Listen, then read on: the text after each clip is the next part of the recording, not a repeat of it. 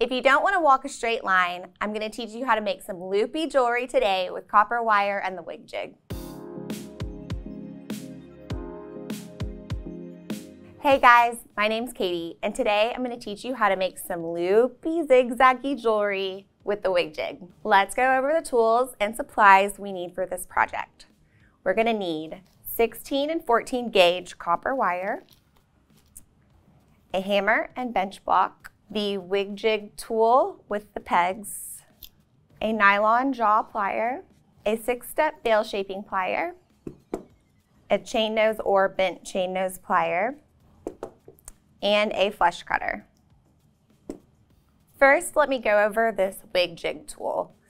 This is the Cyclops wig jig, and this is different from the other jigs in that it's circular, it's radial. So you can make all kinds of really cool wire projects. You can do snowflakes, you can do all kinds of cool designs. And if you go online, the possibilities are endless. They have a lot of awesome supplement patterns you can print out and put behind your wig jig. But I'm just going to show you my favorite thing to do, which is kind of a little snake pattern. I'm not going to be using these pegs, which also come with the wig jig. As you can see, you can do big ones. I'm going to be using some of these smaller ones. I'm going to be using 6 small ones. And I already have them in place. They might be kind of hard to see, but 1, 2, 3, 4, 5, 6. And I basically just put them in that pattern. It's kind of like a square with 2 pegs on either side. And I'm going to be using the 16 gauge copper wire. If you want, you can work right off the spool of wire, which ends up saving you a lot of wire in the long run. So I'm going to do that. And first, you're going to make a loop on the end. I like to use my bail shaping plier with the smallest one, or you can use a round nose plier. Make sure that's flush cut. Grab the very end and roll it back to create a little loop. Okay, now you're going to grab your jig and put your loop on the first peg.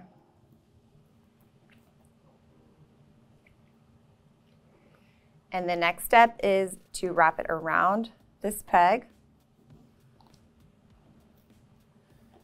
and around this peg, around this peg,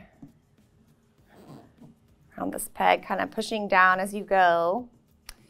And then on your last peg, you're going to go all the way around.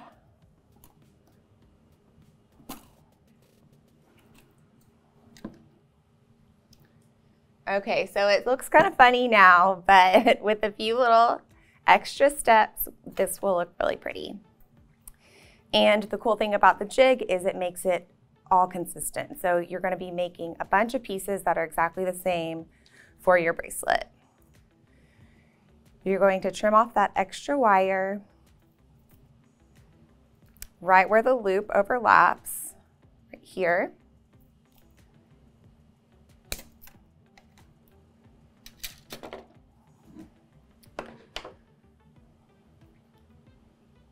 I'm actually going to cut just a little bit more. And then using my bent chain nose plier, I'm going to close that loop and make sure the top one is closed as well. Okay, so now I'm going to take my 6-step bail plier and just squeeze all of the round parts together, kind of compressing the design.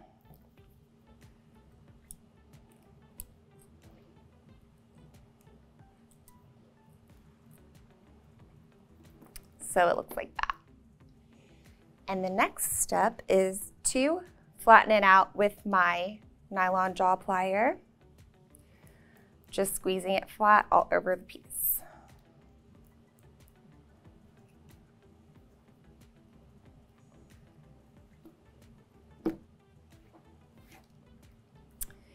Okay, so you can see it's gotten a little bit more flat this way. And you can go ahead and just squeeze it together a tad more if you like.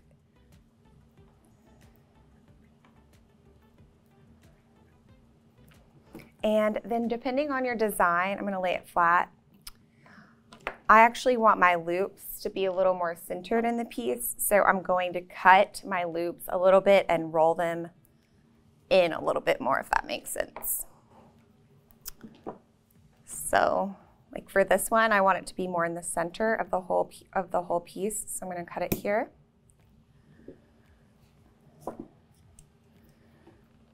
And roll it back with my 6-step bail shaping plier, the smallest rung. I want it more in the center because I'm making a bracelet and I want it to sit correctly. I want everything to be kind of centered off those loops. So I think that one actually looks pretty good here. And as long as I do it to every single component, it'll sit perfectly. Okay, so the next thing I want to do to my little finding is hammer it out. This is really soft wire. Copper's usually really soft, so you want to make sure that it's not going to lose its shape.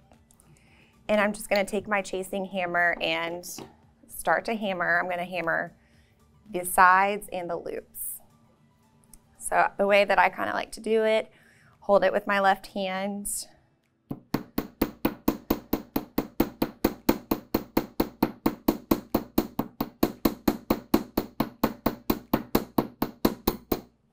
And then rotate it a little bit.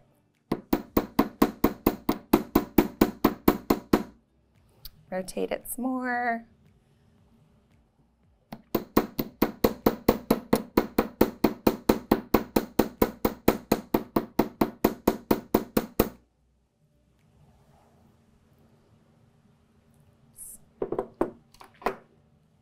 Didn't mean to do that, so I'm just going to pull it back out just a little. And then if it loses its shape, just kind of push it back together as you can and make sure that those loops are closed. Okay, so I have made 8 of these connectors and now I'm going to make 10 jump rings to put that together with. I'm going to use the 16 gauge wire again in my bail shaping plier.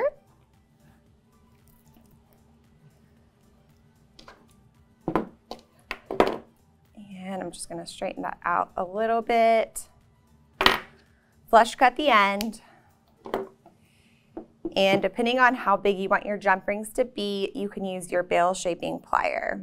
And I'm just going to use the second smallest one and start rolling it back into a little coil.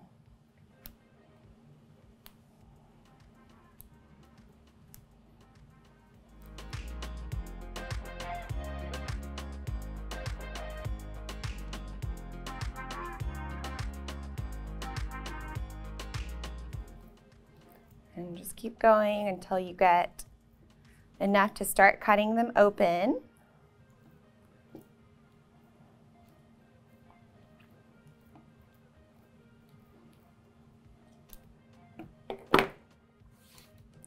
Using your flush cutter, just start cutting them. And normally when you're making jump rings, you want to make sure both sides are flush cut so that they have a seamless close. But with this, you don't have to worry about that. You just cut.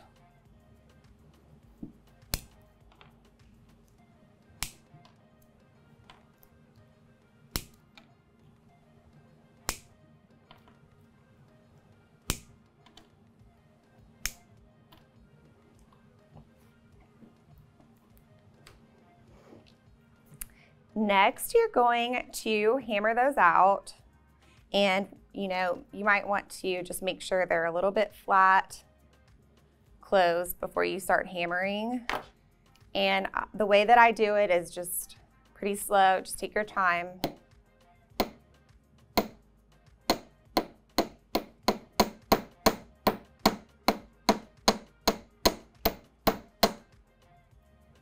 and then use your pliers to make sure that they're closed and flush. The copper wire really just kind of melts into itself.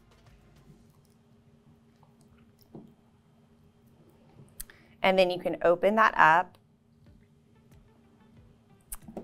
slide on one of the components, you want to make sure that they're laying all the right way before you connect them. So you want to put on one side here, one side here. Use your other plier to close that up, and so on. Okay, so now we've connected all of those pieces and we have 4 jump rings left over, and I'm going to teach you how to make a clasp. My wrist is about 7.5 inches, so I made the bracelet to extend to an 8-inch, but I can wear it at a 7.5 inch.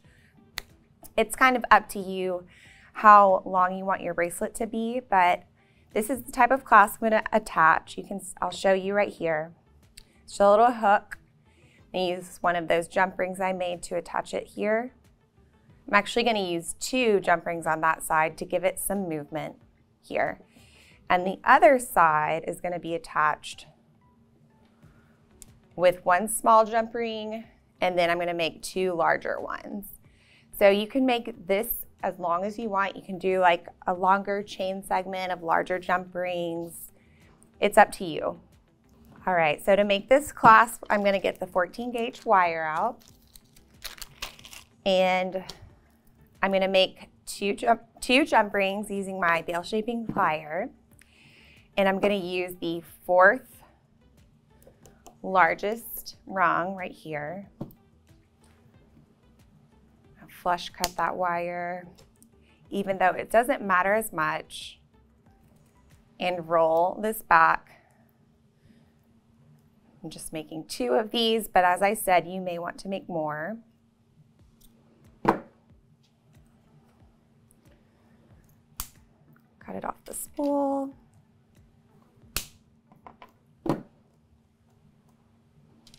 All right. So now if you want with these, you can go back and flush cut them, but really, like I said, don't have to, because this wire really is so soft that it just kind of just goes into itself. But it's up to you. And I am going to go ahead and hammer these out like I did the others.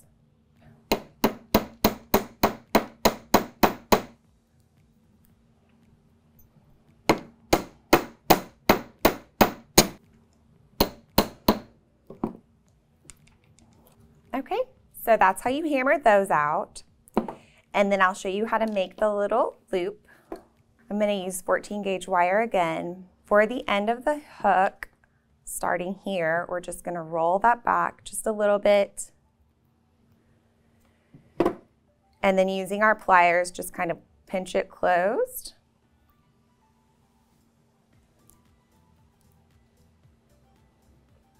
Like that. And then using the biggest rung on our 6-step bail shaping plier, we're going to grab it here, roll it down, and then trim it around here.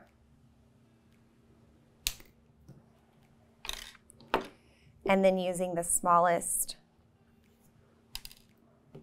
cylinder, we are going to roll that back.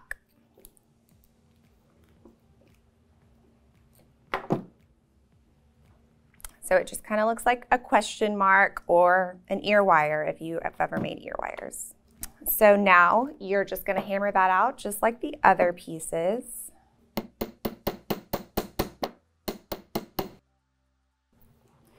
You can also use a tool.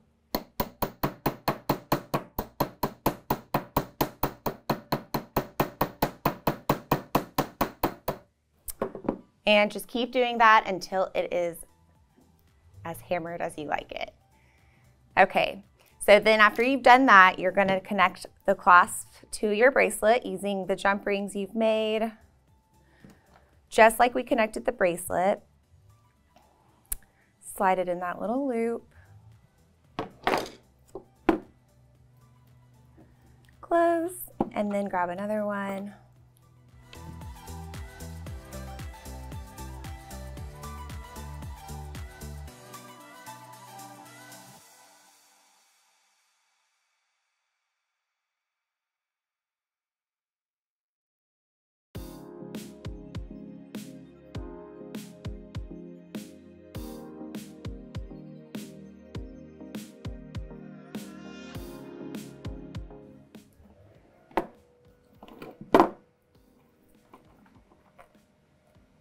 All right, so I've put the whole bracelet together, and this is how you put it on.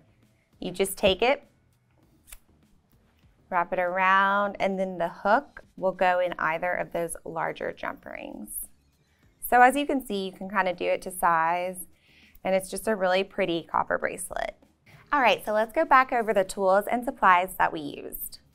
We used our nylon jaw plier, a flat nose plier, a flush cutter, a bail shaping plier, a bent chain nose plier, or a regular chain nose would work, a bench block, and a chasing hammer, 14 and 16 gauge bare copper wire, and the wig jig. If you need to pick up any of the supplies we used today, check out the links in the description below. What shapes would you make with your wig jig? Let us know in the comments, and while you're there, don't forget to like, subscribe, and ring that bell. So now that you know how to make a loopy wig jig bracelet, you can say, I made this.